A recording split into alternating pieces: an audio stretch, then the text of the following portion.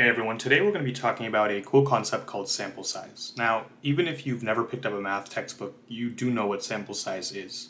Roughly, it's like the number of people who leave reviews for a restaurant. It might be the number of animals you collect in the wild if you're a researcher. Maybe it's the number of people that respond to your survey. It's just the number of things you have that you're going to base all your future analysis off of.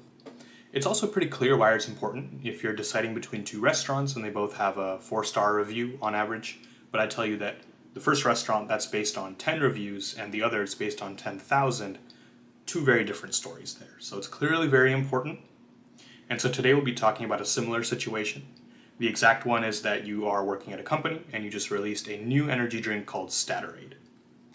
Now, before this, you had an energy drink called Matherade, and based on extensive testing, extensive surveys, you're very confident that the average rating of the old drink is 2 stars on a scale of 1 to 3. So we'll be keeping things a little simpler today so people can give either a 1, 2, or 3-star review. And you know that Matherade has an average 2-star rating. The big question, the first and foremost question, is that your team's goal is to figure out whether the new drink you just released is better or worse on average than the old drink. And as the resident data scientist, the team comes to you and says that if we want to answer this question with a high degree of confidence, what is the minimum sample size that we need? This idea of minimum sample size is pretty important in many situations, but here, for example, you don't want to have too few samples because you probably don't have much confidence in the results. But you also don't want to have that many more samples than you need because each sample, in this case, is a person that you need to recruit and get them to try your drink and give the review, so that's time and money and resources that you want to avoid spending too much of. So the question is, can we find a good kind of range where we get enough confidence, but we're also not wasting our resources? And that's it. There's no more slides after this. So the crazy thing right now, if you're the data scientist at least, is that you have 0 data to go off of. I mean, the team hasn't told you anything specifically, and this is kind of how it goes in the real world a lot of times. People will have general questions like this, like is the new drink better and what's the sample size you need, but they don't necessarily have a ton of data for you. So it's your job to get creative about it and come up with a robust and defensible analysis and help answer this question. So let's hop over to the code and see how we might answer it. All right, so here we are at the code. It'll be made available to you in the description below. And the first part is just recapping what we just learned. So the question again is the average rating of the new drink better or worse than the average rating of the old one? And the question for you, the data scientist, is what is the sample size needed to precisely answer this question, where even this notion of preciseness is vague. And so as a recap, the old drink had an average rating of 2 stars. So we don't have anything to go off of, as I've been saying. So why don't we just pick something? Seems like a weird thing to do, but there's nothing else to really do at this point. So let's just come up with a distribution of true ratings for our new drink and assume this is the truth for now. So let's say that 15% of the population at large thinks our new drink is worth 1 star, 65% think it's worth 2 star, 20% think it's worth 3 star. And we can compute the average using some simple math, and we get the average rating, if this was the truth, is 2.05 stars, which is just above the 2-star rating of the old drink. And so the question now is, what is the minimum number of samples we need in order for us to actually realize that this drink is better than the old one, in order for us to see that this 2.05 is higher than the 2-star rating from before? So let's define a couple of functions to help us along the way. So the first function is called generate ratings, and it does exactly that. It takes in a rating distribution, just like the one above. It takes in n, which is the number of samples we want from that distribution, and it gives us back n samples from that distribution. In more human terms, we are basically saying, hey, if this is the true distribution of ratings for this drink, then give me a sample basically, like, for example, if n is equal to 10, give me 10 samples from that distribution, 10 people who rated the drink under that distribution. To make sure it works, let's ask for 100,000 samples from that distribution that we talked about above. And if we get the results, we find that 15% of them are 1 star, 65% are 2 star, and 20% are 3 star, which is exactly the result we expected. And the average rating is 2.05. So the function seems to work just fine. So now, for example, let's say, what if our sample size was 10, starting pretty small? So what this next function does, simulate runs, basically does a bunch of simulations of asking for 10 samples from the above distribution. So specifically, this is what's happening. We sample 10 people from that distribution, take their average rating, that's data point number 1. We sample another 10 people independently. This is a fresh run from that distribution. Take their average. This is the next data point. And we do this many times. And then we eventually plot this distribution of what the average rating looks like if we're using 10 people in our sample. The reason it just looks like a bunch of spikes is because when you have 10 people and the only possible ratings are 1, 2, or 3, there's only so many possible values you can have. But as you'll see when we ramp up the sample size, this starts looking more like a true distribution. But let's look at this for a moment. So if we have 10 people, there's a little bit of information here. So we see the average rating is 2.05, just like we expected. But the kind of caution that we're getting is that the standard deviation is around 0.2. We don't like big standard deviations in survey data because it means that we're not very sure about that average rating. It could be that the average rating is true, but if we have a big standard deviation, then there's a lot of uncertainty about exactly what the truth is in this situation. The key number we'll be looking at for this video is actually the bottom one, which is called percent distribution. Let me try to explain this the best I can here. So we know that the true average rating under this distribution is 2.05. This percent distribution, which says 50%, says that 50% of the time we did this simulation that I just talked about above, 50% of the time we get that the average rating from those 10 people is actually higher than 2, is higher than our old drink. So 50% of the time we can say that it's higher than the old drink, and the other 50% of the time we say that it's lower than our old drink's average. Clearly not a good situation. We don't want to leave this answer up to a 50-50 coin flip. And the reason that we're getting this kind of this uncertainty here is because our sample size is so small.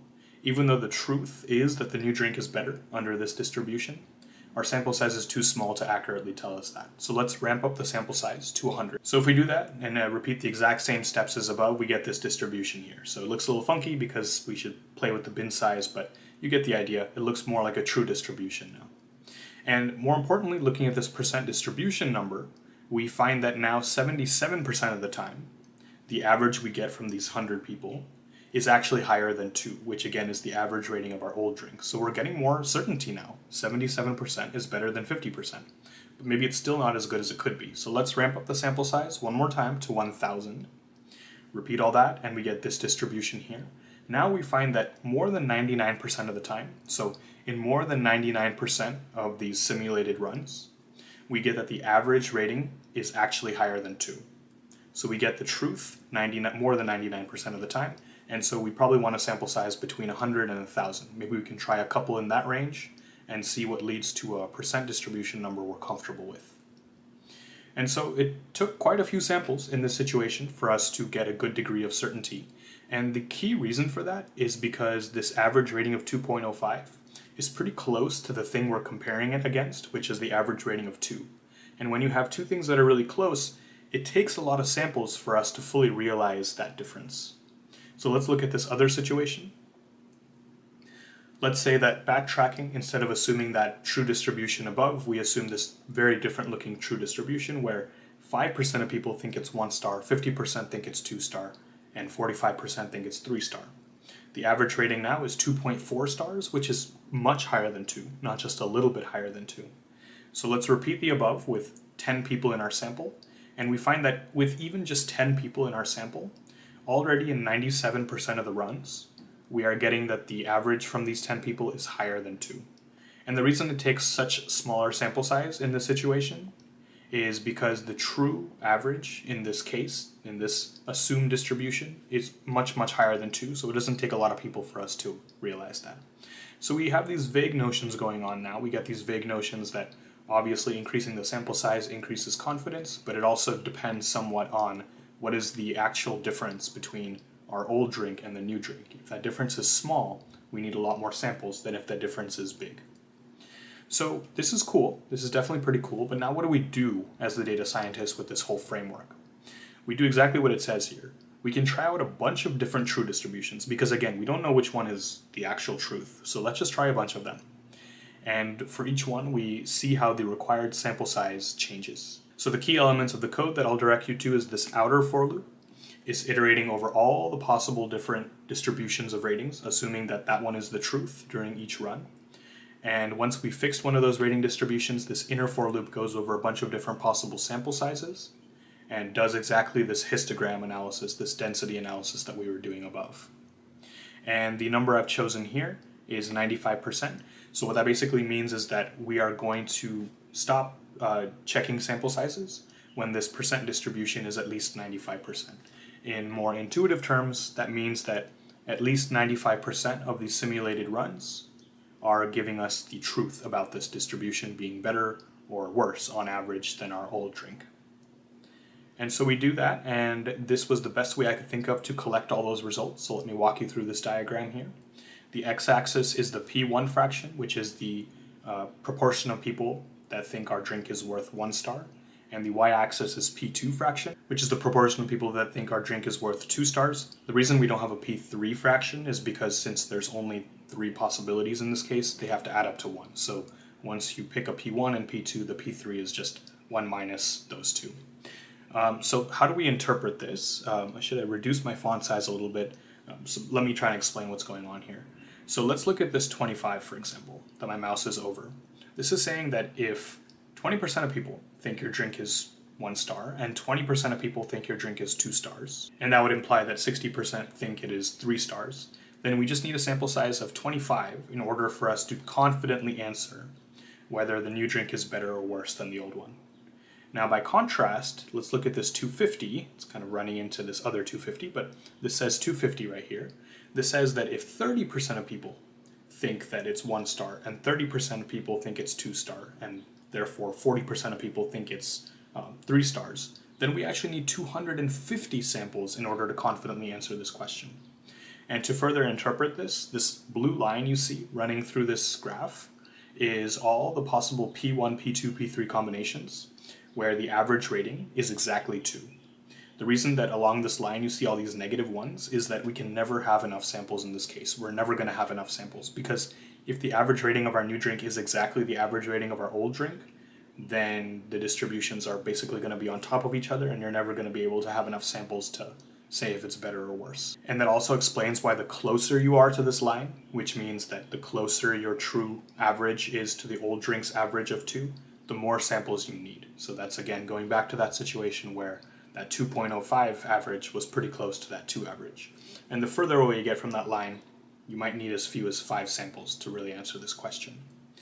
And now what do we do with this? We go back to our team and we ask them, for example, here are all the possible different sample sizes you might need. Now let's brainstorm what are the most probable true distributions for our new drink, because not all of these are equally likely. We might have done a little bit of focus groups before or have a vague idea about what the distribution would look like. And so maybe the team tells you that we vaguely, strongly believe that between 0 and 20% of people think it's going to be 1 star. And so that corresponds to this green highlighted region here. And if we look only within the green highlighted region, then we see that the biggest sample size we would really need is 100, maybe around 250, but on the smaller side than stuff that's outside of this region. And so that's what we would do. Maybe we would choose a sample size of 100 based on this analysis. So the key thing I wanted to get across in this video is just that even with no information, you can still do a lot. You can still bring something to the table that is robust, defensible, and allows you to have a solid action plan going forward. And now here's the part where I drop in all the mathematical buzzwords that would have just made this confusing if I talked about them before.